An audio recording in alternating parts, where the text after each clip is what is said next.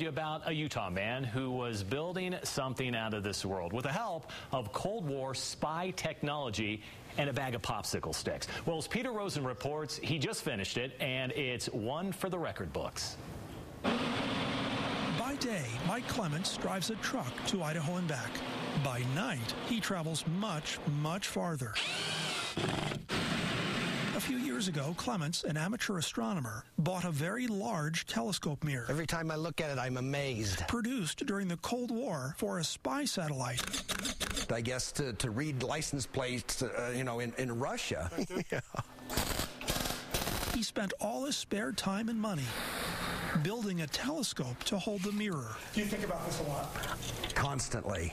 Oh, yeah, beyond obsessed, if there are degrees of obsession.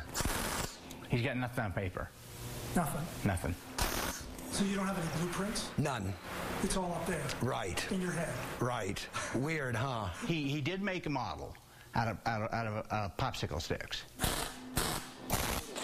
Peter, are you ready? Finally. Are you ready? After a year and a half.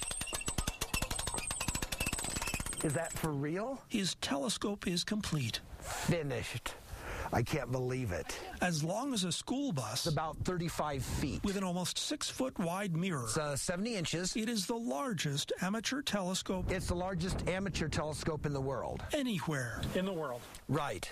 I mean, I'm the first to admit it's not highly practical. Anybody could build this. Anybody could build this. I want to say to people, you could build this. Mike is a positive 100-mile-an-hour type guy.